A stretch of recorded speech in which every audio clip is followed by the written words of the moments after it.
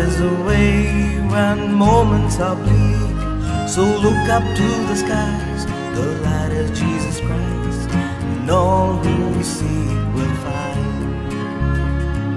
Na na na na na na, na na na na na na, na na na na na na na na.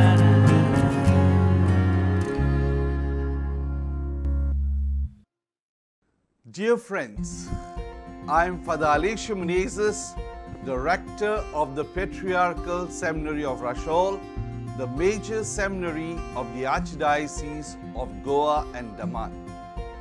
The resident staff members of the seminary wish to present a series of wisdom reflections entitled LUCEAS, SICUT, LUMINARE.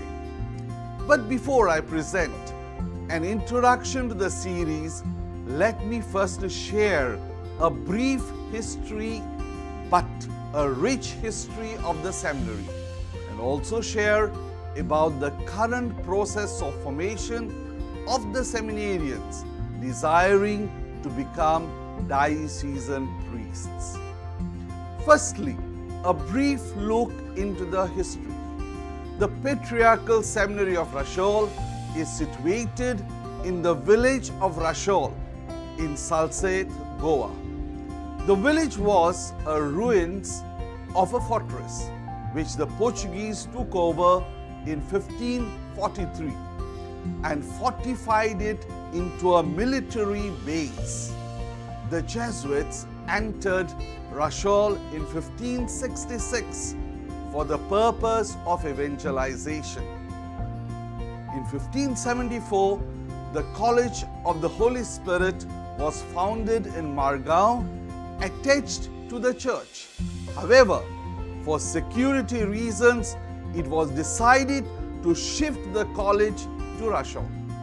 Hence, the foundation stone to build a church and a college was blessed and laid by the Jesuits on 1st November 1606. The church and the college were inaugurated on the Vespers of the Solemnity of All Saints, 1st November 1610, and were dedicated to All Saints and was named as All Saints College. The college was a multi-purpose institution, a hospital, an orphanage, a catechetical school for the catechumens, a primary school in Portuguese, a Cockney school for the European missionaries, a moral theology school, and a printing press. The press, which was the third in Goa, functioned for almost 60 years in the college. It printed, published 16 books, the chief ones being Christa Purana in Marathi, Dottrina Christa in Cockney, and Arte da Lingua Canari in Cockney grammar. After the canonization of St. Ignatius of Loyola in 1622, the church and the college were dedicated to and named after him. Unfortunately, in 1759, the Jesuits were expelled from Goa. Hence, in 1762, Archbishop Primate Antonio Taveira da Neiva Bruni Silveira erected the Archdiocesan Seminary for the formation of diocesan clergy. The seminary was erected under the invocation of the Good Shepherd, Seminario do Bom Pastor, in whose name the internal chapel of the seminary was blessed and whose picture is on the top of the retable on the altar. The Goan Oratorians directed the seminary from 1762 to 1774. In 1781, it was entrusted to the congregation of the mission, Vincentians or Lazarists. From 1793, it was once again entrusted to the Oratorians. Again, in 1835, all the religious institutes were expelled from Portugal and from all its territories. The seminary was handed over to the diocesan clergy. In 1886, when Archbishop Antônio Sebastião Valente was bestowed the honorary title of Patriarch of East Indies and Primate of the East, the seminary came to be known as the Patriarchal Seminary of Rachol. Swami Vivekananda visited the seminary library in 1892 in order to learn the basic tenets of Christianity and had discussions with the professors before he could proceed for the World Conference of Religions in Chicago. Archbishop Patriarch Valente reorganized and improved the academic level of the seminary, which consisted of preparatory course, a philosophy course, and a theology course. In 1887, Pope Leo XIII, by his apostolic letter Cum Venerabilis Frater, granted to the seminary the faculty of bestowing the academic degree of Bachelor in Theology. To accommodate the increasing number of theology students, Archbishop Valente built a two-story new wing with 40 single rooms and a dormitory cum study hall called the Camerata for the beginners, over which he put up a library hall. For the convenience of the North Goa students, a preparatory course was also started in Mapsa. Students called externos were housed in the nearby cottages of the Rachol Seminary called Come Saudades under a prefect of discipline, from where they would come to the seminary for mass and classes. With the opening of the minor seminary of Our Lady at Saligaon Pilen in 1952, the preparatory course at Mapsa as well as the Come Saudades ceased. In 2002, an academic block with an auditorium was inaugurated. Secondly, the seminary formation. The seminary formation is based on 4 overall pillars of formation: human, spiritual, intellectual, pastoral. The human formation helps the seminarian to accept himself and the others with one's strengths and weaknesses, grow in human values, and be integrated in the community. The seminarian is helped to grow in human maturity and discipline, as well as healthy relationships by means of psycho-spiritual sessions, as well as community activities like sports, manual work, etc. The goal of this formation is to help the seminarian to be truly human with himself and with others as a future priest. Spiritual formation is aimed at helping the seminarian to grow in personal knowledge and experience of Christ in Christian values and principles. In order that the seminarian may grow in spiritual maturity, emphasis is laid on personal and communitarian prayer, organization and participation in the Eucharist, and other liturgical and spiritual exercises. The goal of this formation is to help the seminarian to be a person of God experience who lives the values of the gospel, especially of service, detachment, celibacy. Intellectual formation. The seminary academic curriculum includes 2-year philosophy course and a 3-year theology course. At the end of the 3rd year of theology, they answer a comprehensive exam in theology. The intellectual formation is aimed at helping the seminarian to develop his intellectual abilities. The philosophical subjects help him to perceive, judge, and acquire a deeper knowledge of the reality and truth. The theological subjects help him towards a firm foundation in matters of faith as espoused by the church magisterium.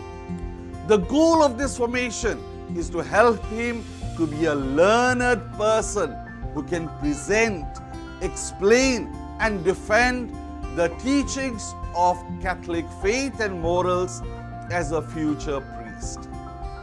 Pastoral formation.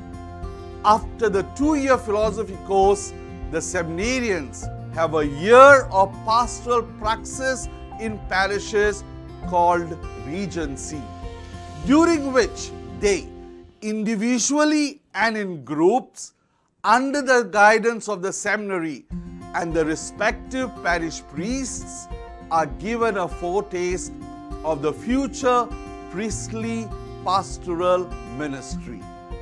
Although the seminarians are not involved in pastoral ministry in a full-time manner during the course of their formation period, nevertheless, they are initiated into the various dimensions of pastoral ministry.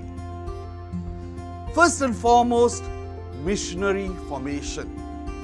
The rector of the seminary being the coordinator of the Pontifical Mission Organization in Goa, the seminarians are involved in the World Mission Sunday in the Archdiocese.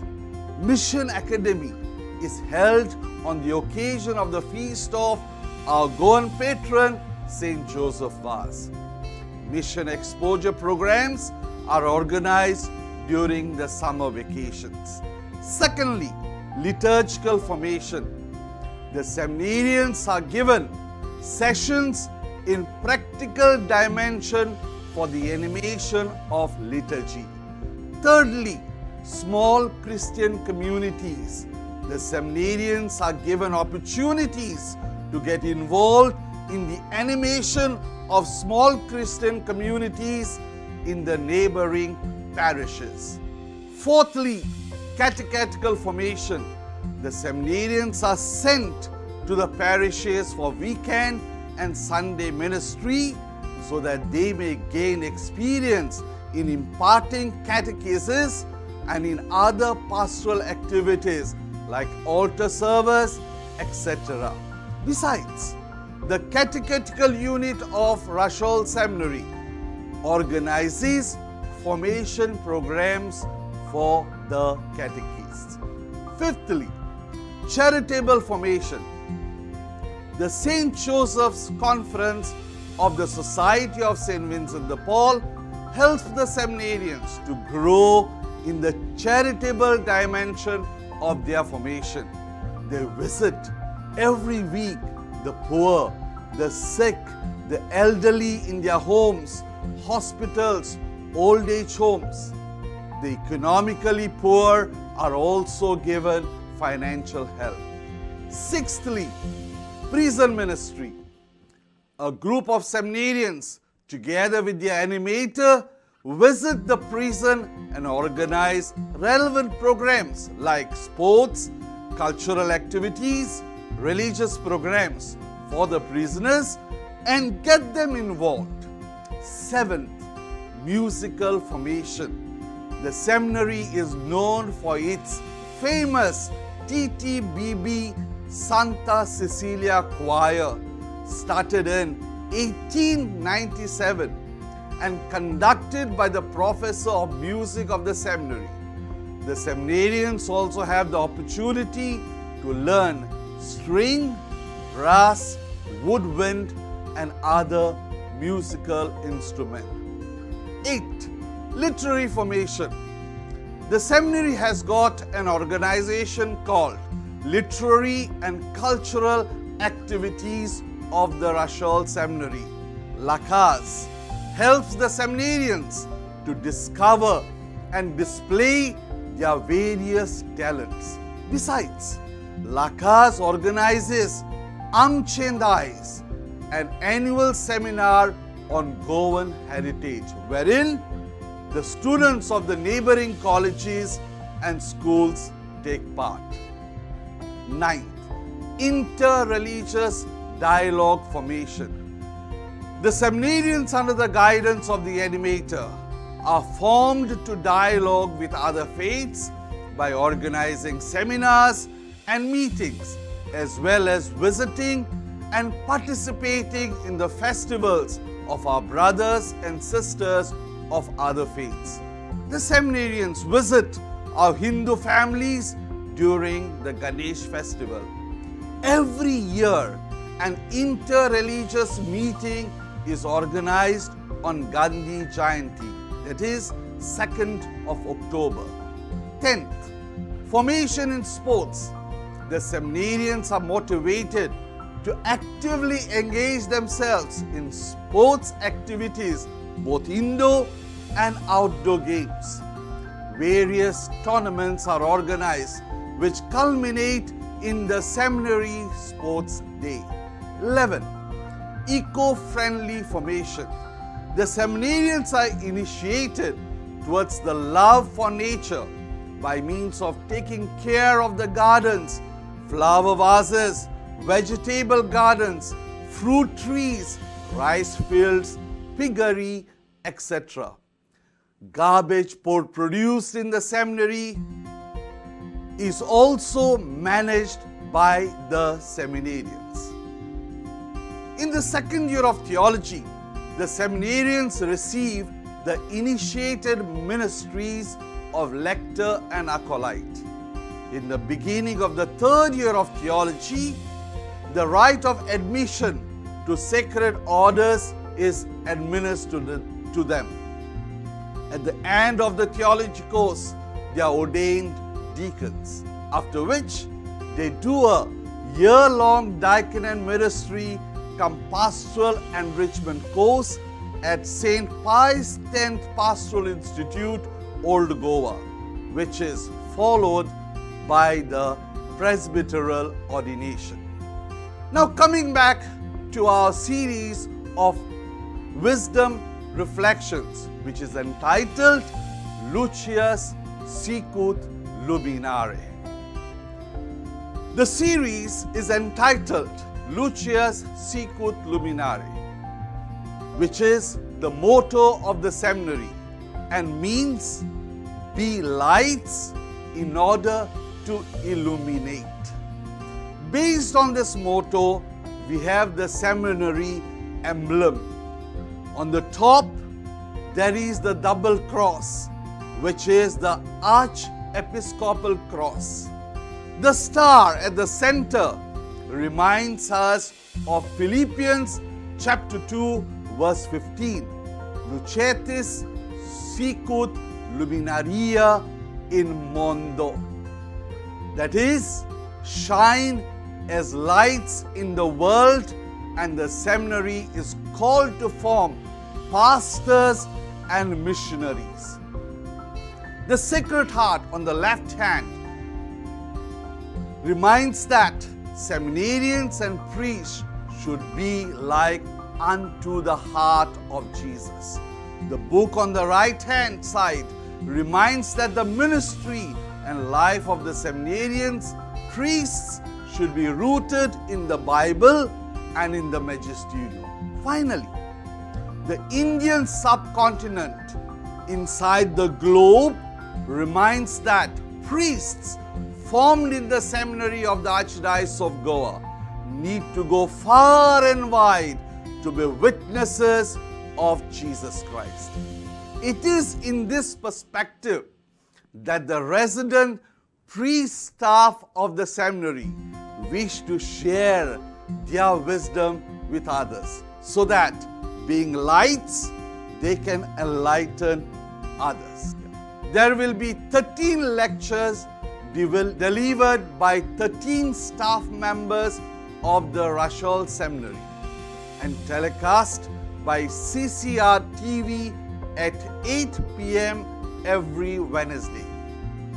Reverend Dr. Victor Ferrand, Professor of Philosophy, will speak on the topic Faith, Reason and Human Life. Reverend Father Maxon Fernandez, Professor of Sacred Scripture, will speak on the topic Did Jesus rebuke Mary at the wedding of Cana? From John chapter 2 verse 4, a biblical reflection. Reverend Dr. Nelson Sequeira, Professor of Canon Law, will speak on the topic Law, Life and Love. Reverend Father N.C. Dicuna, Procurator, will speak on the topic Touching Nature, Touching Lives. I myself will be coming again as a Professor of Systematic Theology and will speak on the topic Sacrament Celebrating Faith. Reverend Father Avinash Rebelo, Professor of Portuguese, will speak on the topic Catholic Education, a Priority of the Church in Goa.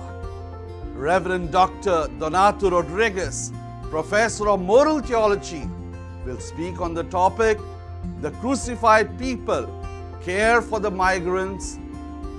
Reverend Father Socorro Colasso, Prefect of Discipline, will speak on the topic Christian Discipleship, a Call to Holiness. Reverend Father George Dias, Professor of Systematic Theology, will speak on the topic Mother Mary in the Life and Mission of the Church.